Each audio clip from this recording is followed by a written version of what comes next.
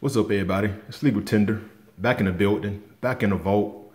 I pulled out a special item to make a new video. All right, first off, I want to thank everybody for the love and support of the channel. Thank you, thank you, thank you. Like, I sincerely mean it, and I really do appreciate all the love and support that I have received thus far. Keep it up, please. Thank you, thank you, thank you. Like, that does not fall on deaf ears. I'm deeply appreciative of that.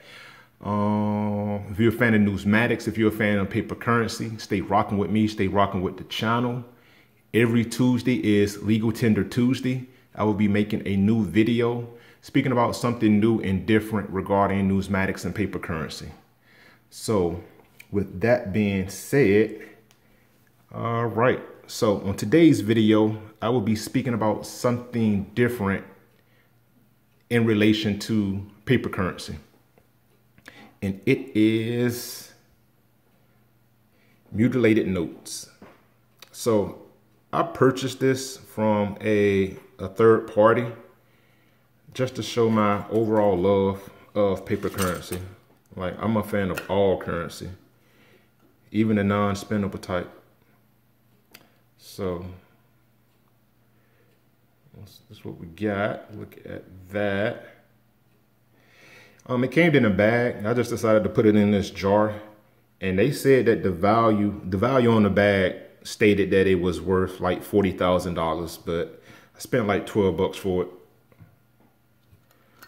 So let's get into today's video about mutilated notes. So, did you know that the Bureau of Engraving and Printing has an entire division that is dedicated to the mutilating, shredding, and/or reimbursement of civilian destroyed bills, providing that they meet the Bureau's requirements, of course.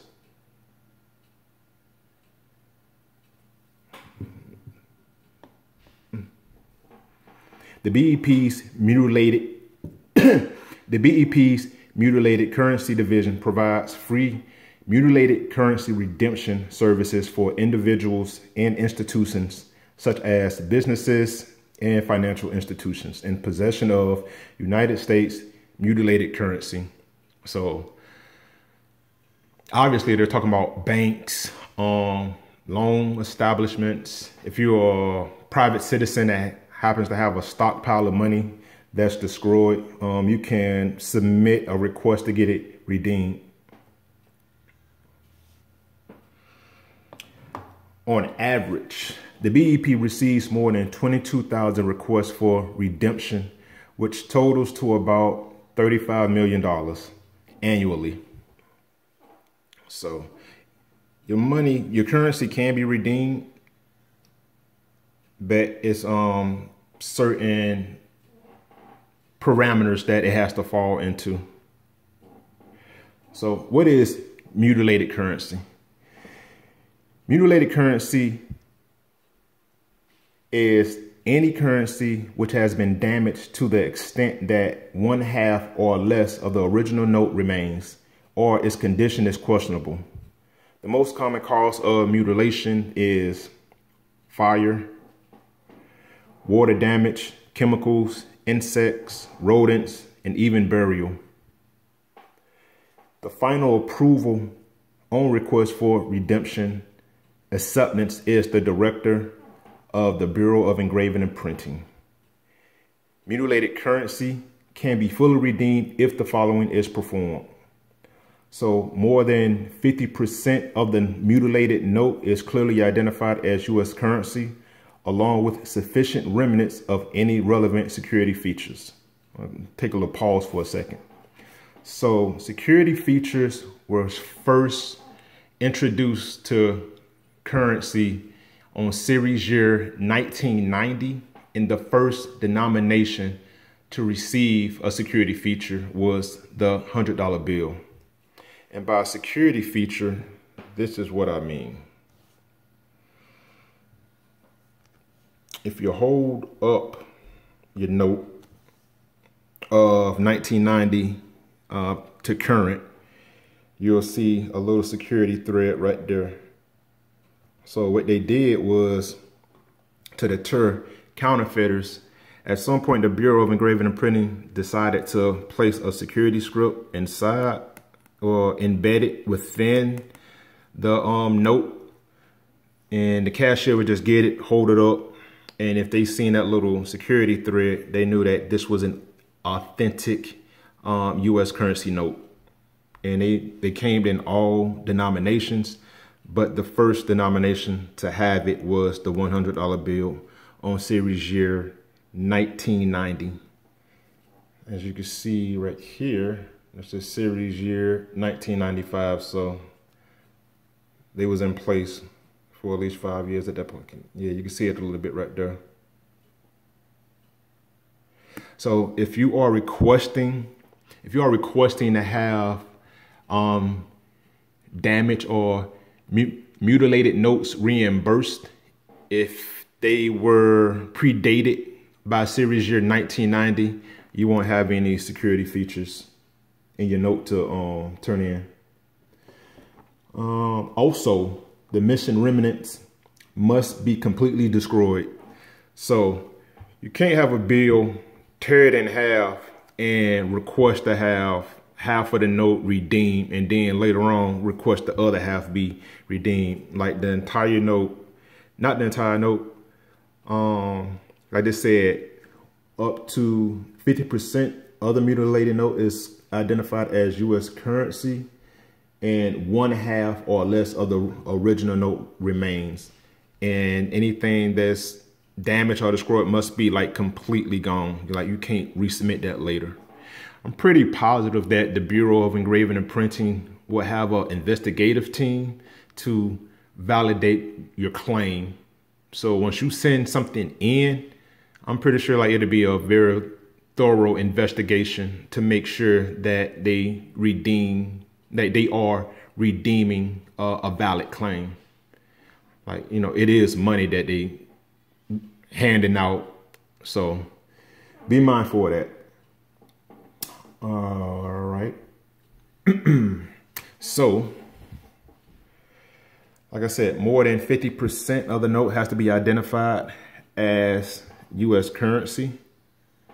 And yeah, they will probably redeem this right here because it's still attached to the note. It's just shredded, mutilated, as they say. So yeah, I'm pretty sure you can turn that in and it'll get redeemed. So there will not be any redemption qualities on your notes. Your request won't get redeemed if it is an intentional mutilation. During the request of redemption, it is found out that the act is illegal or a criminal scam. So you can't do anything illegal and expect to get money from the government. Misrepresentation of the facts during the request of redemption, and fragments cannot be identified. Oh, and fragments cannot be identified as US notes. Oh. Fragments must be, hold on. Fragments cannot be identified as US notes. So,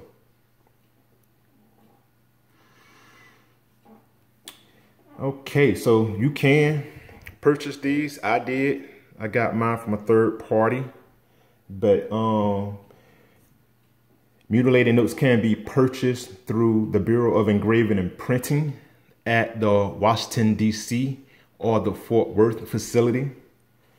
Large amounts can be purchased for artistic reasons, but there's a certain quantity that has to be approved by the director of the Bureau of Engraving and Printing. Because if anyone's seen Batman Returns, how Oswald Cobblepot found all those shredded documents and taped it all together, for some odd reason they think you may do that. But if you taping all this together, more power to you. But yeah, a certain quantity has to be approved by the director of the Bureau of Engraving and Printing. You cannot resell notes, mutilated notes that you purchase, even though I got mine from a third party. So you can't resell, and then depending on the quantity of mutilated notes that you receive, you have to follow the guidelines and regulations of the EPA, the Environmental Protection Agency. Because I've seen somewhere to where they shred the notes and they actually reintroduced them back into the soil. So they used it to fertilize the soil. I think I seen that on like a foreign channel or something like that. So be mindful of that. So like I said, you can purchase these notes from the Bureau of Engraving and Printing. They come in packages like that. Mine did. Then I put it in this jar. And let's get into the fun facts. All right, so the average lifespan of a note is, for a $1 bill, it is 3.7 years. For a $5 bill, it is 3.4 years. For a $10 bill, it is 3.4 years. 20 is 5.1. A $50 note, it has the longest lifespan of 12.6 years. And a $100 note is 8.9 years. So